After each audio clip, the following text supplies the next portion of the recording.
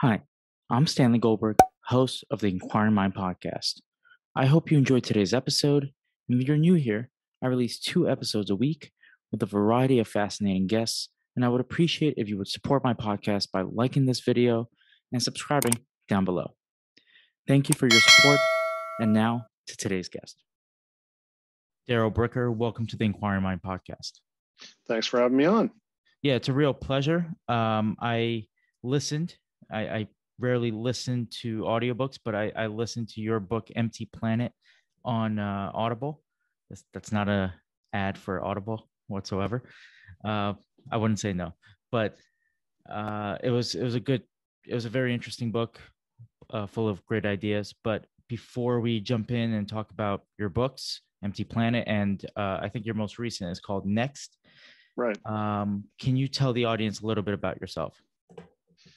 Well, I'm a public opinion researcher by trade. I work for the world's largest public opinion research company, which is Ipsos Public Affairs, where I'm the CEO of the Public Affairs Division, and we're part of Ipsos, which is the world's third largest market research company, headquartered in Paris. My background was initially political science, and I got into public opinion polling and political polling, I guess, is a first career, and have continued on with that as at Ipsos. But one of the things that I really developed an interest in is writing, and particularly writing about things like demographic change. So Empty Planet is really just a manifestation of my day work, where I'm interested in what the people are saying, but also really understanding that something that's really important for our future is what the basic nature of people is going to be, not just in terms of what they're thinking, but their composition. So I think the two things kind of go hand in hand. So I think my curiosity about public opinion led to my curiosity about demography. And my professional life is really more related to public opinion, but my literary life is really more related to topics like Empty Planet, and really just trying to get some sense on what's projectable about the future and what we can know based on data. And everything I do is about data, but I try not to do it with showing any charts or graphs or confusing people with numbers, but it's data driven. But it really is about things that I think we can forecast with a reasonable level of reliability. So, knocking through myths and trying to get some real facts on the table so people can understand what the future is going to look like. What is your job at Ipsos consist of? What do you guys do on a day-to-day basis, and what do you do as the man in charge?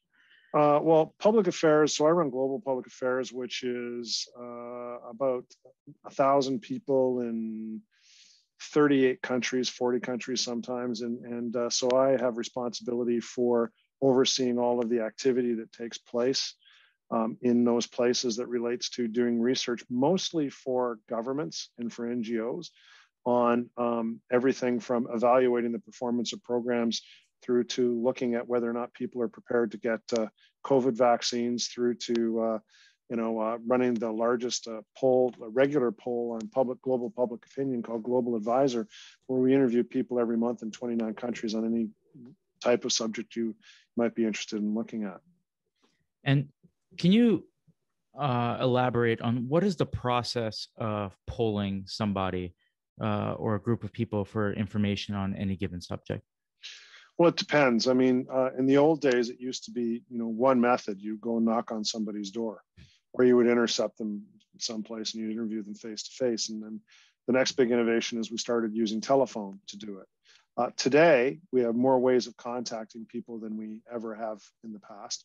We can contact you online. I mean, there's passive data measurement. There's, it's traditional face-to-face surveys. We still do them in a lot of markets. Telephone surveys, online panel surveys. There's a whole variety of things that we can use to try and understand what people are thinking about various subjects at any moment in time. And so it's in some ways it's become a lot more complicated because you use all of these multiple methods, but you're really trying to achieve that simple task, which is to try and understand what the public's thinking in reality. Do you feel like in recent years, for example, in the United States, maybe in Canada, I'm not so sure, there has been a loss of trust when it comes to polling data compared to maybe a decade or 2 decades ago? Yeah, well, maybe there was too much trust placed in public opinion research in the past, because it's not like, misses in terms of election campaigns or unknown things.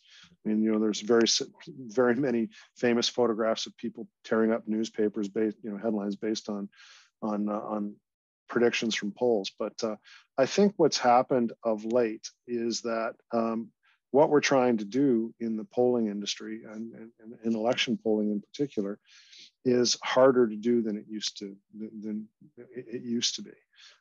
It's not that the failures are I would say any more numerous than they were in the past. It might seem like they are. It's just that there seems to be a really high level of awareness of polls, and a really I would say a high level of scrutiny beyond what we used to get, where people used to just treat them as facts. They were probably wrong to do that at the time. And in some ways, we've kind of over-rotated in the other direction. Yes, there have been issues with polls, but generally speaking, they're still pretty much the best way to predict what's going to happen in something, for example, like an election campaign. And I'll give you the U.S. campaign as a good example. I mean, what did the polls predict? Well, the polls predicted that Joe Biden was going to win. Well, he did win. Did they predict that Donald Trump was going to do as well as he did? No, they weren't quite accurate, but we're not talking off by 10 points or 20 points. We're talking, by 3 or 4, maybe in some polls. Some polls were a little more extreme, but the average of polls was actually not that far off. In terms of the number of states that each of the contenders was going to win, the polls were generally accurate about which states would go which way. There was a couple where there's a little bit of difficulty, but it's not like everyone was wrong. By far, most of them were pretty much right. Did they get the absolute number correct? Well, that's a harder test. But the winner and loser, they did generally get right in most of the states. When you go further down ballot, when you start looking at races in which there's lower turnout levels or lower participation levels in some instances, and it's harder to sort of drill down into these very specific places. Did they not perform as well as they have in the past? Yeah, I'd say that that's a fairly reasonable charge. But overall, was there anything that did a better job of predicting any of that stuff? And I if there was, I didn't see it. I stand ready to look at what the challenge, the alternative methodology might be. But they did not a horrible job. Could it do better? Absolutely. Better than what else is available? Definitely. I haven't seen anything that I think effectively contends with doing that type of predicting election outcomes. So that doesn't mean that it's perfect. It certainly isn't. It's getting harder every day. We're trying different methods, looking at sampling in different ways. We're doing all sorts of different things to try and improve all the time. But is it broken? No. Could it be better? Yes. And has it performed reasonably well if you look over the span of time? And the answer to that question is also yes. What I find interesting, or most interesting about polling, is that after 2016 in the United States, I heard so many people on one side of the aisle go, "We're going to throw out polling altogether. It's pointless. Look, they couldn't even predict that this guy was going to win, and we can't believe it." But what I found most interesting is that maybe a couple of months in, people always pick up the polls that kind of confirm their biases or confirm what policies they want to pass. So they don't throw out the baby. They don't throw the baby out with the bathwater. They keep the polling that they find politically expedient, and then maybe they overlook some of the data that comes out that's contrary to their beliefs. That's what I found politically, personally. Yeah, like as they say, a drunk using a light stand to hold themselves up. I mean, yeah, to a certain degree, that's true. But I've been doing this for so long that I've heard just everything that you could possibly say about this topic. I certainly form my own opinions about it, and most of my personal view of what's going on in this industry is that pollsters have to be a lot more humble. And users of polling have to be a lot more discriminating. And I think that the responsible pollsters are as appalled as anybody, more appalled than most, I would say, when they don't do a good job. And it's, interesting, the media just moves on to the next thing, or, political observers just move on to the next thing. I think that the truly responsible pollsters go back and they take a look and they try to figure it out. And they try to improve it the next time that they go out. And just because people, may move back to their previous behavior doesn't give you the excuse not to change. So my view is that I think that pollsters have a responsibility, given that they're out in the public domain and they're influencing. Polls do influence campaigns. I don't think that there's any doubt about that. So you have a responsibility to do the best possible job that you can do. And, you should be shamefaced when you get it wrong, but shame isn't enough. You have to improve. What do you have to say for maybe people that, again, I heard about this in the United States more with like exit polling, for example, people saying that they voted for one person when in reality they voted for another because they thought that if they said something to the contrary, those ideas would be used against them. How do you account for those kind of situations when it comes to polling? Yeah, we see it so much that there's actually a term for it. It's called social desirability bias. Oh. So these are people who don't want to have confrontations, or they're going to tell you what they think you want to hear in order to avoid a confrontation. And, the U.S. presidential election, I guess, maybe is a recent example of that, but it's not the only one. I mean, in the Scottish referendum, clearly a problem. I mean, somebody knocks on your door and says, do you want to vote, for independence for Scotland? And it's kind of hard to be the one person who says, oh, no, actually, I don't want to. I want to stay in the UK. You're not going to go to the bar, for example, a pro-Scottish bar, and be the one person who's going to put up your hand and say, no, I'm going to still vote for the other side. So there is some aspect of external sanction and fear of external sanction that can influence what people respond. I mean, in my own country, and I'm speaking to you from Canada today, and I live in Canada. I mean, we have the same phenomena when it comes to separatism in the province of Quebec.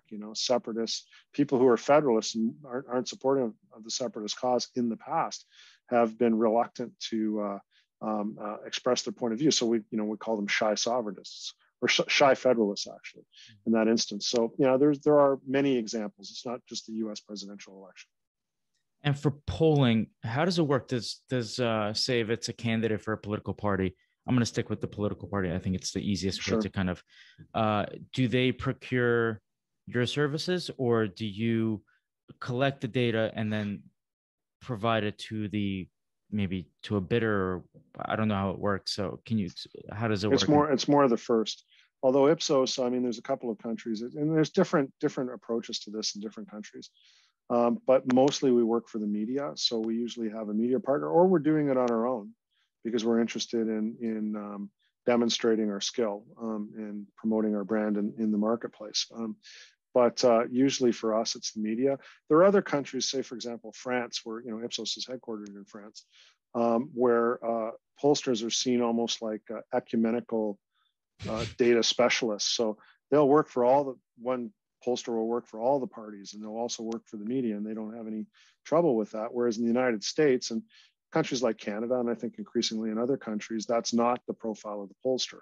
The pollster is seen as a campaign consultant, is loyal to the particular candidate that they're working for, and they will not be seen as an objective source of public opinion information. They would be seen as somebody who's working on behalf of a particular candidate or a particular party.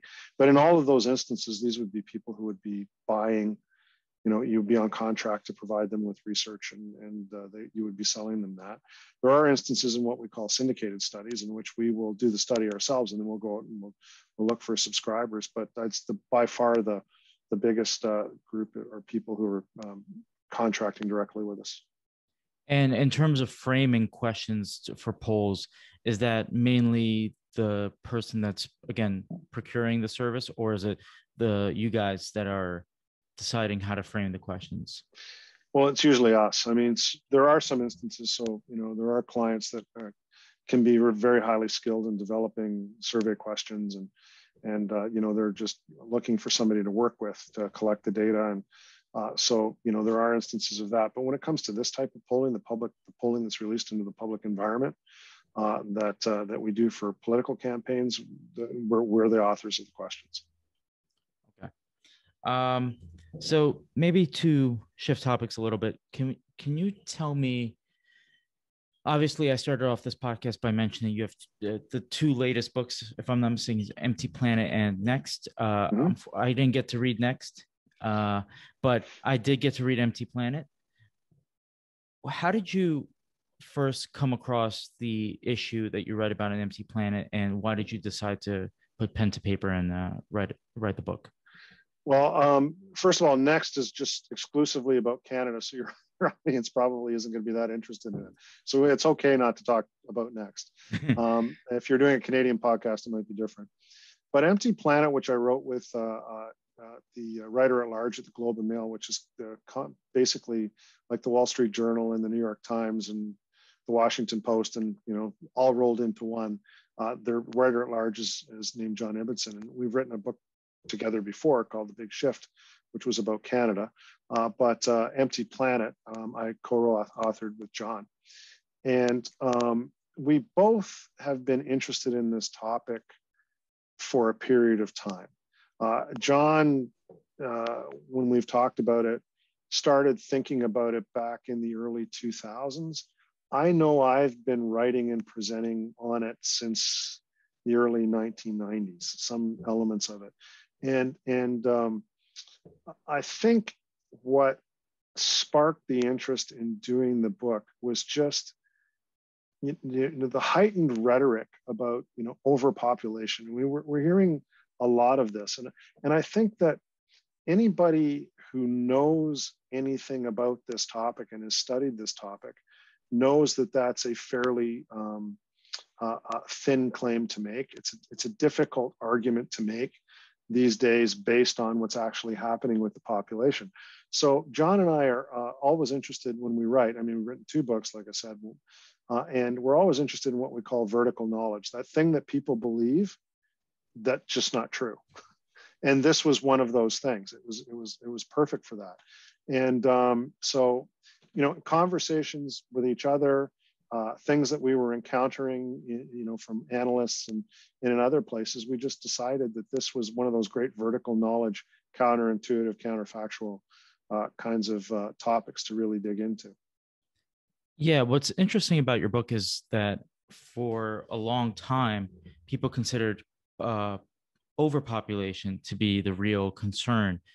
You flip the script, as you just mentioned, and you write about how population decline is actually, in some ways, more dangerous and more, and there's some serious repercussions to that happening in developed countries such as Canada, the United States, and most European countries.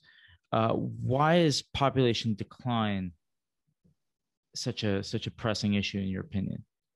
Well, actually, what we say in the book, Stanley, is that we try not to take sides on this one. And we don't take sides on it, actually, neither one of us.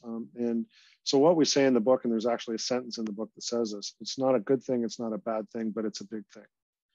And so our job was to really just raise awareness of the facts. Yeah. What is actually happening in terms of global population. Now, it's interesting that you focused on developed countries. One of the things that we wanted to say in the book was that, in fact, the people who think that this is just developed countries, this is, again, vertical knowledge. It's not true. It's actually happening in developed countries. China, as well. India, yeah. Yeah, China is going to lose half of its population through the course of this century, and it may have already started. And you say that to people, and they look at you like, "What? Are you nuts? I mean, how did you come to that conclusion?" And it's like, well, let me walk you through the data, and you can see. I mean, you can't come to any other conclusion. And so, yes, flip the script. Anything that you can use to describe to go in the opposite direction is what we were trying to do in the book. And what we say is that it's not a good thing, it's not a bad thing, but it's a big thing. And there are some things that it's good for, and there's some things that it could potentially be bad for. So let's talk about that. But the main point of the book is, we do get into some of those things, but the main point of the book is just to take that one point, that big balloon, and stick a pin in it and say, this is just not correct. You need to prepare for a different future. Yeah, I think the reason people say are maybe taken aback by the statement that China is going to lose half of its population by, because what's the population of China? Like 1.2 billion or a billion? 1.4. 1.4. You're talking about what, 700 million people? You're Yeah. saying you're going to lose 700 million people. That's a staggering amount. Japan loses 400,000 people every year from its population. But what's Japan's population? About 130. I think it's 138 million the last time I looked. And so it's not immaterial. They're going to lose. Actually, I think I wrote in Empty Planet that they are going to lose more people over the next 10 years than they lost civilian and military casualties in the Second World War. So, which was a demographic catastrophe for Japan. And so that's what we do in Empty Planet. We don't put up a bunch of charts and graphs. I mean, the book is footnoted to death, so you can go find all of the information that we use. But we really had a strong view that it had to be a good audio book. It had to be a good story. It had to be a good read. There's no charts or graphs. I think there's one chart because the editor insisted on it. But we really tried to present this as just a story. It's fact-based, but it's a narrative. What was your reaction when you came across this data? It was like unpeeling an onion. That's actually a really good question. It was like unpeeling an onion. I mean, I kind of started in one place or following maybe even following a string. It was just the more I pulled it, the more string there was. I mean, and it was the same with John. So the more things that we pulled together, the more it became obvious. And then what we did was we decided that it wasn't enough to just write, sit in John's in Ottawa and I'm here in Toronto, sit in our offices and write this book. We decided to go out and report it. So we went out and traveled the world. So I had a hypothesis in my head about what I thought I was going to find, and I was never right. And a lot of I knew statistically I was right, but I couldn't quite accept it. I mean, going to a slum in Delhi and experiencing what I experienced was not anything I ever thought was going to happen. A woman taking a smartphone out from under her sari because I saw it glowing underneath and looking at it and sticking it back in. And she's sitting in this abject poverty, but she's got a smartphone. And I'm thinking, how can she not know about birth control? How can she not know about, and the fact of the matter is she does. And she spent 2 hours telling me about it in the discussions that we had. So what happened was I would go in with one impression and experience or encounter what was happening on the ground and come back with all sorts of real people material, like real experiences showing how this was happening in a very personal way. And that really is the strength of the book. I think we take the statistical premise, but we make it real. By talking to people. And John did it, and I did it. We went a different place. We never went anywhere together. We went separately to the various places that we went to. And in some ways, the book is almost like a travelogue. I mean, going from Nairobi through to Delhi, through to Sao Paulo, through to Seoul, through to all the places that we visited, and all of these places. As I think I said one time to someone, it's really a book about culture. I mean, that's what it is. All of these places ended up in the same direction, or the same things are happening, but they all have kind of their own different way of getting there. So I think that's the thing that I'm proudest of in the book is we took this really what could have been a very dense statistical argument, and usually is a dense statistical argument, made the point, supported it all through factual material in the footnotes, but made it a story that anybody could sit down and read and get and see what was happening in the lives of other people in their own lives. Right. And you just mentioned the fact that this is a book more about culture than maybe about they're all dealing with the same trend, but it's the difference in cultural issues, I'm trying to find the word for just differences in culture. I'm sorry. But yeah. What were the most staggering differences in culture that you saw during your travels? Well, I just mentioned the one about smartphones in slums in Delhi. Yeah. But I mean, when I went to Africa and I started talking to young people about their lives and how they looked at forming partnerships, and I won't go into a long description. That's me in Nairobi going through all of this, and not understanding how traditional cultures and traditional ways of life actually work in concert with modern occurrences to create a strange type of outcome that leads to declining fertility and declining population. And I'll just fill that in for you. So people moved from the country to the city, particularly women. Their lives change, but they're still very plugged into their family networks. So there's a big conversation in the book about bride prices and how men and women get together, form couples in Kenya, and how the need to be able to demonstrate on a young man's behalf that he's capable of taking care of his family, combined with the need for a bride to be able to demonstrate that she's going to be able to make a contribution to a family. It keeps them both in school for a longer than anybody would have in previous generations ever stayed in school in Kenya. And it means that they get married later and they tend to have smaller families, even though they tend to find their connections in the same way that they used to, which was, the aunties, going out and finding somebody who would be a suitable person. They're not quite arranged marriages, but they're sort of like arranged marriages.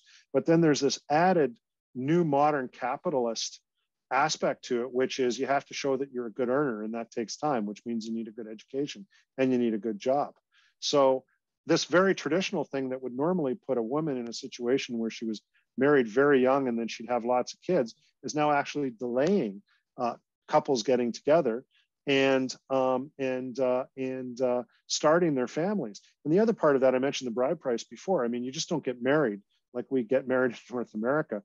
Dowries are important. I mean, they call them bride prices, dowries, or whatever. So the young man, in order to be able to marry the young woman, has to be able to raise a certain amount of money to contribute to the family, which means that he's got to stay in school for longer. He's got to get a better job. He's got to be able to have a house or an apartment or be established, which means that he's, instead of 20, he's now 30.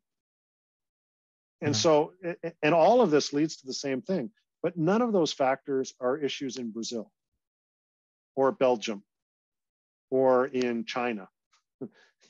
They're not issues there, but they have similar types of things that keep people from getting married as soon as they used to, combined with starting their families later and smaller. Brazil is a bit of an exception because people still tend to have their first child fairly young. But Brazil's, as we talk about in the book, the preferred form of contraception is sterilization. By the way, in many developing countries it is. And that the thing about Brazil, because of certain features of the healthcare system, women tend to, they do what they call shut down the factory. So they'll have 2 kids and they'll get sterilized, and they'll do it at a very young age, like they'll 24 or 25. And then it leads to the same kind of thing that you see in Kenya, but for completely different reasons. Small families again, right? And all of this pushes against higher fertility. Yeah, but at the same time, I think these are trends that people maybe in the United States and Canada are encouraged by, right? Like they want women to have independence, to get a good education, to get to have upward mobility in their societies, get good jobs, and the same opportunities that men traditionally had for centuries, they want women to have around the world. Yet it has this kind of like maybe adverse effect. One thing that I'm not sure if you wrote this exactly in the book, but maybe I read between the lines, or maybe I made an assumption, but it seems to me that overpopulation could be somewhat undone, right? Like you can limit birth rates or whatever somehow. I mean, it's difficult, but it's more possible.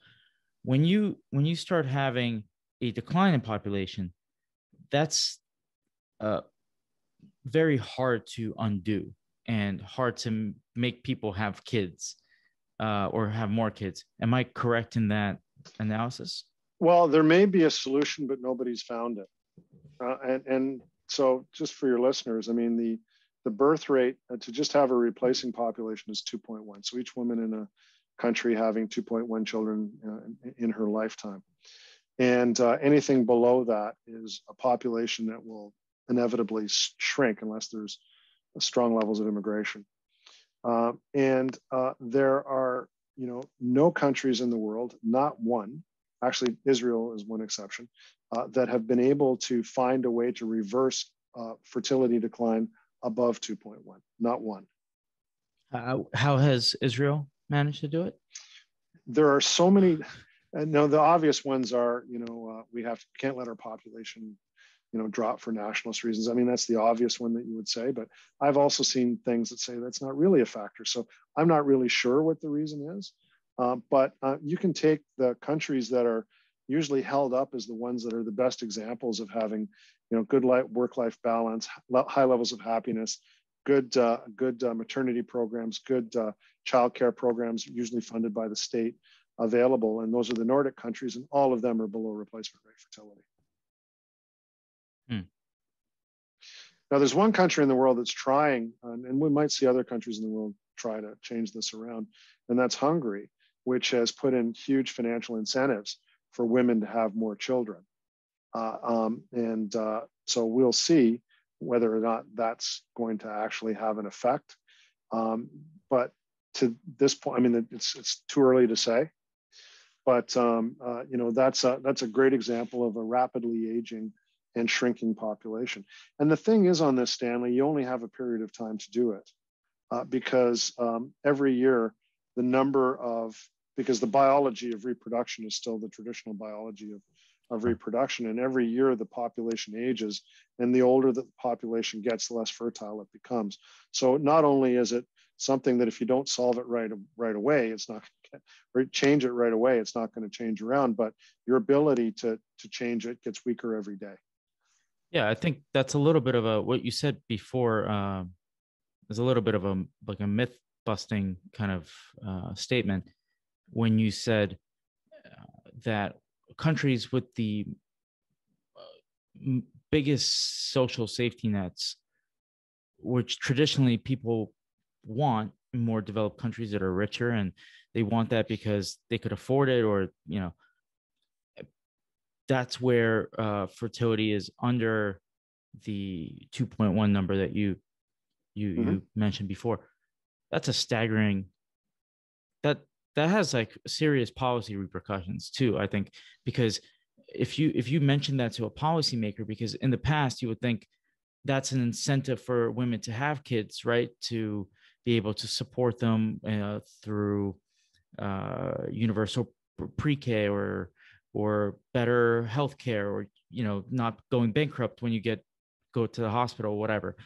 Those are all good things, but they don't actually increase a woman's desire maybe to have children. No, not really. I mean, around the margins. I mean, Canada is a great example of this, where, in Quebec they've spent a fortune on low-cost childcare, so like $20 a day childcare, and their fertility rate is, I think the last time I looked it was 1.7. I mean, the Canadian average today is about probably about 1.5. I mean, they're a little bit higher than the national average, but Alberta's birth rate is higher, and they don't have that. And the reason is because that's not the reason that people have children or they don't have children. The reason people have children today is basically for self-actualization. Most of the children that are born, particularly in developed countries, are wanted kids.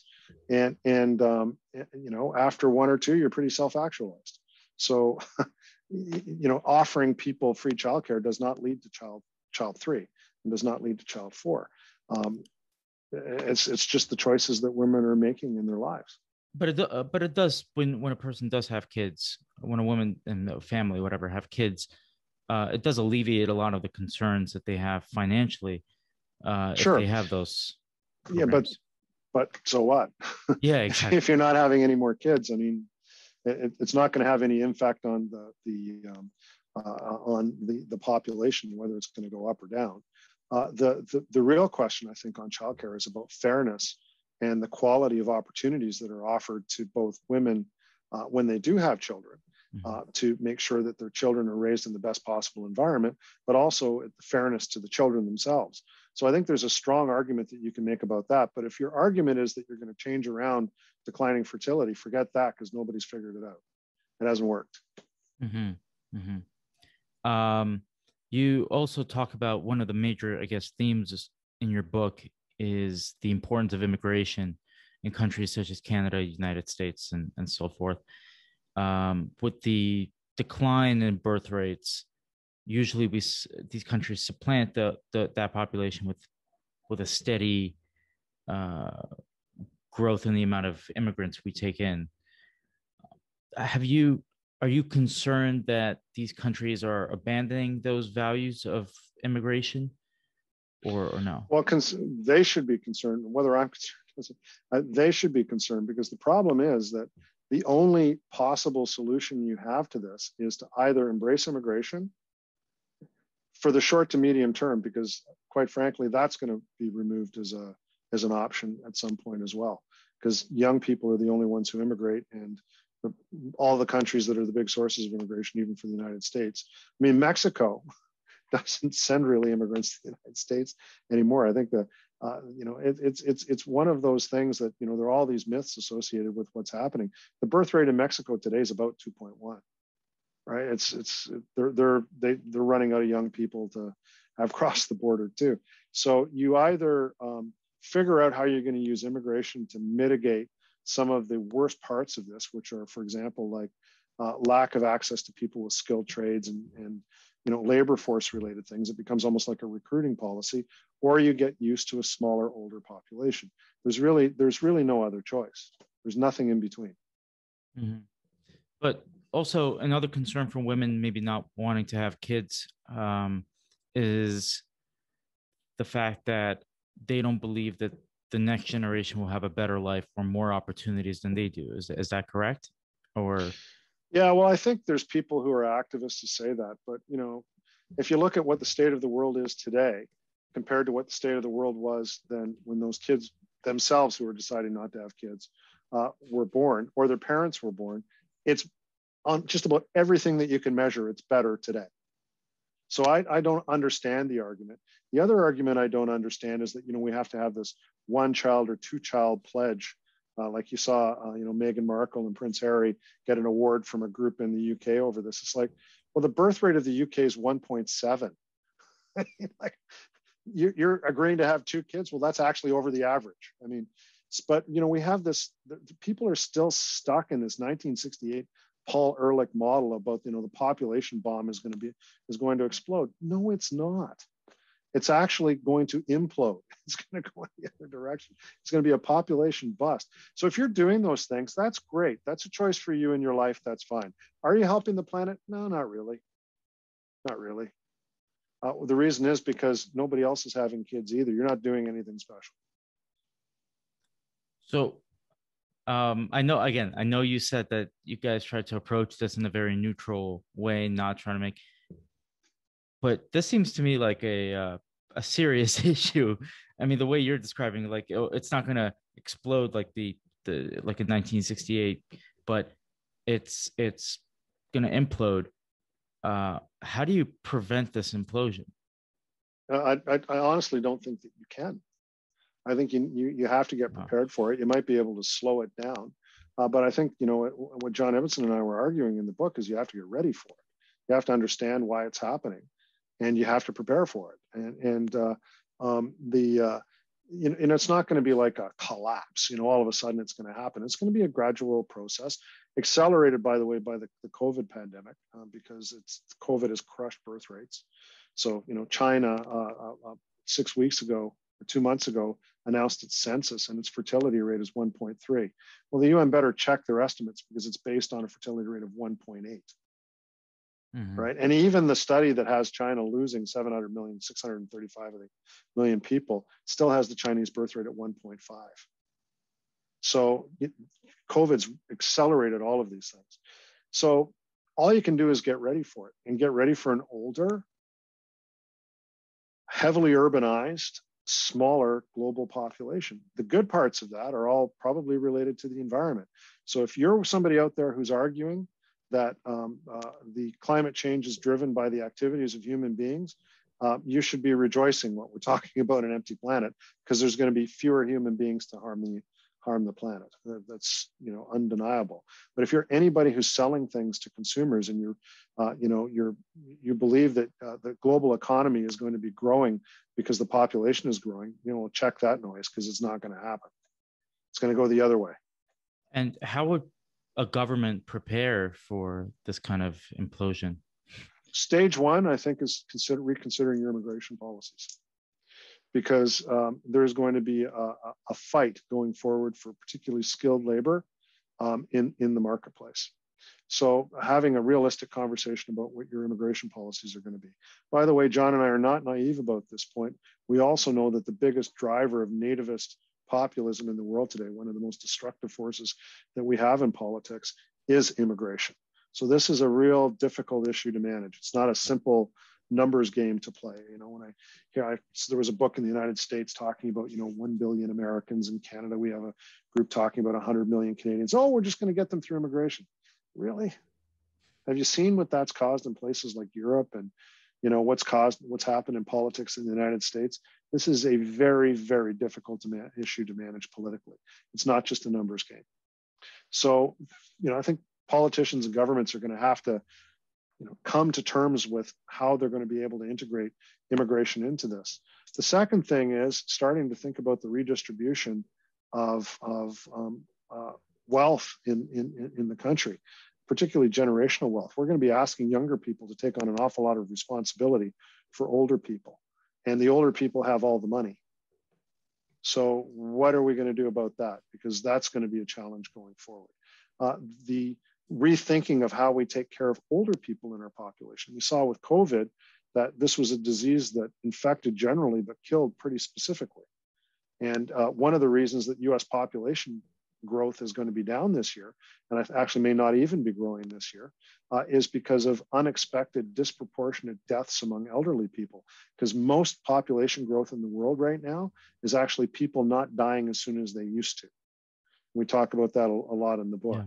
Yeah. So if you have an unexpected level of death among the older population, that has a huge impact, because that's the part of the population that was growing. So the shrinking is going to start even faster. So thinking about ways to take care of older people, and to think about how you're going to operate an economy in which you're not going to be able to grow as a result of consumer consumption unless you can figure out a way to get older people to buy stuff. Because that's the strength of the future marketplace is going to be older people, not younger people, but you have to unlock their wealth. So there's a lot of complicated things that are going to go on this, and I haven't even mentioned retirement, which we completely have to reconsider. Can you elaborate? Well, I mean, the idea that you can just ride your pony off into the sunset at the age of 60 and have a second career and be expected to get a full pension and you're going to live to the age of, in the United States now on average, to around 80, is a little difficult to consider given what the shape of the population is going to be, particularly given that you're probably pretty healthy for a longer period of time, and many of those people want to work. What's the incentive that we're going to give them to work? Because we're going to need them. Mm-hmm. I mean, we talk about diversity in the workplace, and all the focus is on, racial diversity, gender diversity. Very little focus on age diversity, in which it's actually all right to discriminate to a lot of people. How many jokes do you see on television about older people or on, sitcoms or whatever, and it's still okay to talk about that kind of thing, which causes problems when you start thinking about a more integrated age-based workforce. But you would never consider doing that, to someone who was, say, for example, African American.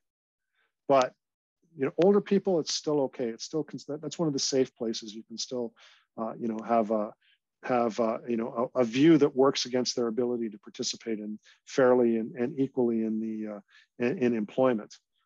But that's something we're going to have to reconsider, because we're going to need them. The idea that you retire at 65, I'm 60. I'm still going. I haven't done my best work yet. Why would in 5 years I be asked to walk away? I may have my own choice, but if I want to contribute, there should be a way for me to contribute. But that's not the feeling that you get out there. right? That's such an interesting point. I've actually never thought about that. You're right, because I don't know if you saw this movie. That's what I was thinking about while you were talking about it. The Intern with Robert yeah, De Niro. Yeah, and uh, the premise is an older man gets an internship at a company where only young people work. Uh, That's essentially what the world might look like, uh, based on what you're describing, right? Like, and and there's why no not? and there's no reason not to have a world like that. Well, right, particularly if a person can continue to be a taxpayer and participating in the marketplace and leading to good productivity in the place that they're working at. But you know what? Maybe you're going to have to rethink the idea of an open office concept, because that ambient noise, old ears can't hear that well in that kind of an environment. So there's all of this stuff that we think about for making millennials happy in the workplace. Well, there's not as many of them as we think, first of all. And secondly, they're not as young as we think. I mean, the oldest millennials are now in their 40s. Right. Right. Huh. Uh that's so fascinating. Because these are questions that you never hear addressed, and by anybody really. And you might read the odd book here and there addressing this kind of issue. And I think that kind of brings me to my next point. And have you met any policy thinkers, any senators or congressmen as uh, members of parliament or whatever, that are thinking about these issues and are trying to implement some of the things you just described? Some, but it's still for a lot of people fairly abstract, and it's a new idea. But the truth is, it's coming at us so fast. But in the political process, that's from one election to the next election, or 1 year to the next year, or from one poll to the next poll, doesn't is sort of looking at the here and now, and is not necessarily looking at even 5 years out. I think the coronavirus crisis and the pandemic has created a level of attention on long-term care that was long overdue for the oldest elderly. But when it comes to things like the workplace and what the working environment is going to be, why would it be that a senior couldn't do the job that I'm doing on a screen like I'm doing it right now? I don't have to lift anything. Yeah. The technologies, we can make it work. But I think that people still think that this is all about finding young people jobs. And it's like, yeah, we're going to have to do that, but there's not enough of them. Is it also about maybe over or thinking about long-term workplace culture? I know that's an emphasis again for millennials and for the new generation coming into working in major companies and in offices now. But if now you're planning to have people that are older, maybe 65, 66 in your office, do you have to rethink your workplace culture so you can retain employees for a long time because they can't retire as quickly? Yeah, you're going to have to do all of that. Huh. And it'll probably be more choice based, where people will have, and the idea that you get your gold watch and you leave on a certain date is probably going to come under question, where it's more of a gradual approach to how we look at retirement. But there are already countries, for example, I think I was reading in Germany the other day, and I apologize if I get this wrong, the country, but they've already advanced their retirement age from 65 to 67 because they have to. They're running out of people. Actually, the German population grew slightly, and it's because of immigration, and at least the first generation of immigrants tend to have higher birth rates. But there are towns in rural Germany that are basically closing down. You can there's stories all the time that you see, rural Italy, where towns are, they've become abandoned because the only people who were left there were old. As everybody moves to the city. So, the inability to attract, the inability to produce our population reproduce our population is creating all of these interesting challenges. But right now we kind of treat them as curiosities, like the idea in Japan, that they would put, rural communities, they would put full-size dummies so people in bus shelters, so people don't feel like they're alone when they're sitting in the bus. Oh, you can find it. You're kidding. No, they do it. And maybe to a certain extent it's a novelty, but it's happening in a lot of places in Japan. Well, because that's the reality of what's going on. There's only old people out there, and there's fewer of them every day. And these are not, they're kind of like funny anecdotes and episodes right now, but this is the trend. This is where it's going. I'm not making this stuff up. I'm not. I wasn't laughing because it was just funny. It was just it's staggering to me. It's shocking. It's shocking. Can we? Maybe I'm throwing things at the wall and seeing what sticks. But is there a way to revitalize rural communities so people don't all gravitate to urban centers? Is that a possibility?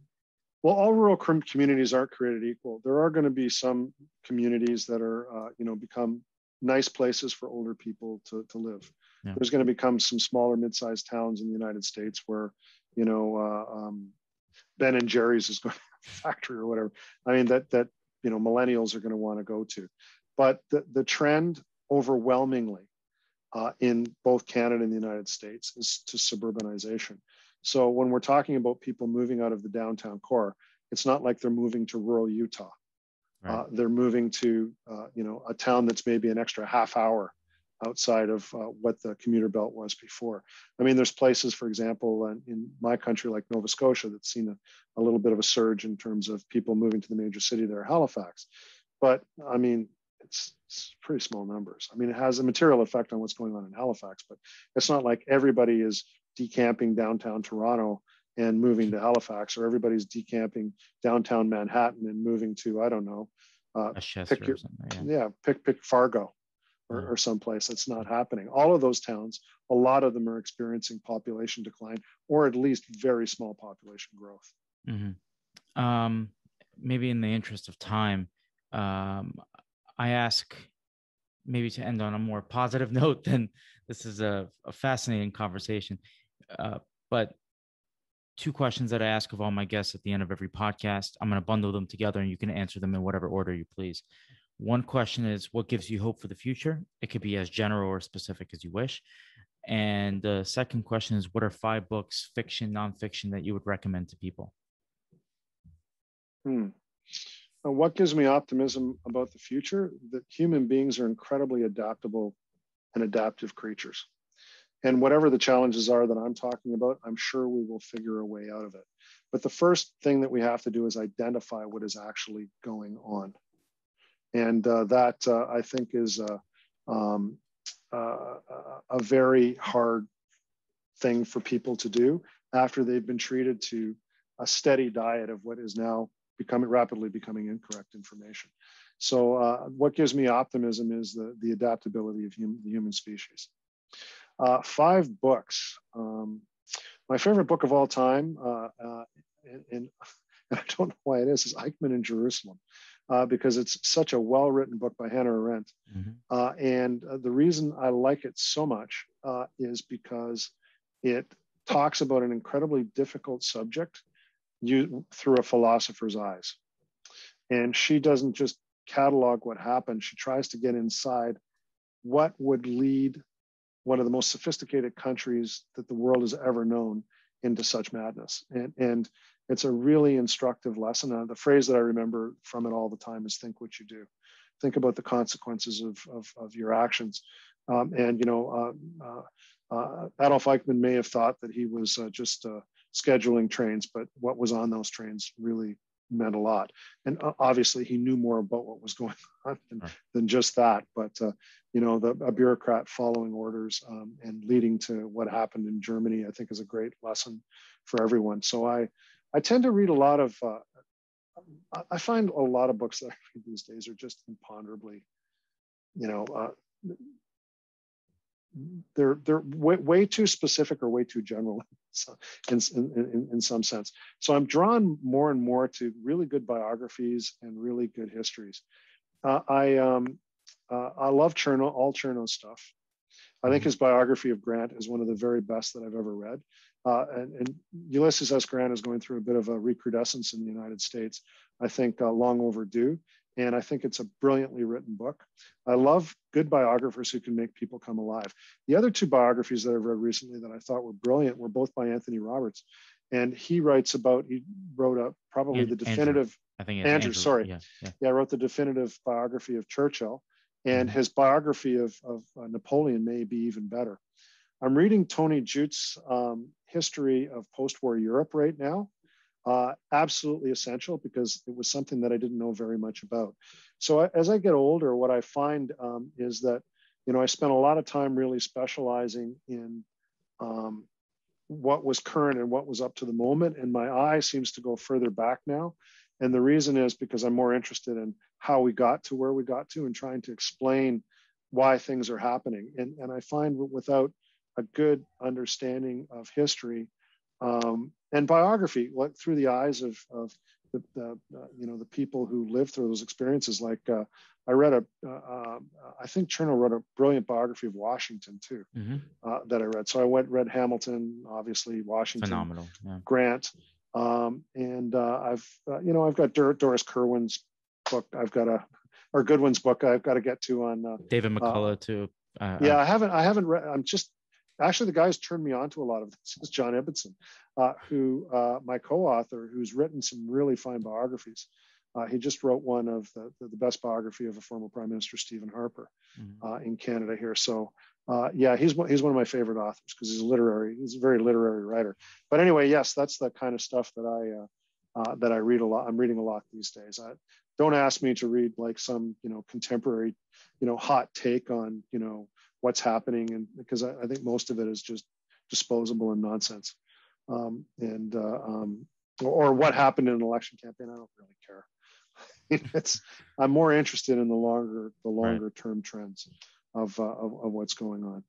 And by the way, I'm just as guilty of writing books like that myself sometimes. I wanted to wrap this conversation up by thanking you for coming onto the podcast, for speaking with me. It's very enlightening, and everyone should go read your book, Empty Planet, or get the audiobook as I did, because it's I'm sure it's digestible, easy to digest either way. And he's a wonderful reader. He is. Now, I'm going to tell you a quick funny story about that, just to finish your podcast. So they were asking us about who should read the book.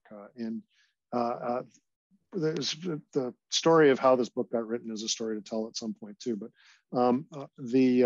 it had been taken over by the editor in New York City at Crown. And so they suggested a bunch of different readers to us. And the one thing that they said about the gentleman who did read it, whose name unfortunately just escapes me for the second, was that he read Bob Woodward's book, Fury. And John's view was, I don't care, Darrell, what you want.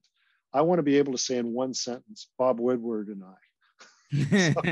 So it's the same guy who read that book. And I've listened to parts of the book, and in his, you can, when people say to you, oh, why didn't you read your own book? It's like, did you listen to this? This guy's great. Yeah. For everybody, unless you're a really famous celebrity who has to read their own book, get somebody who's a trained Broadway actor to read. I agree. You'll be much happier with the result. Also, writers are writers, and some people are just not meant to, speak because they don't have that kind of voice for. Yeah. And they don't want to waste their time doing it. And so. So it sounds like for you, we made the right choice. So that's good. Yeah. Good reader. Thank you again, and all the best to you. My pleasure.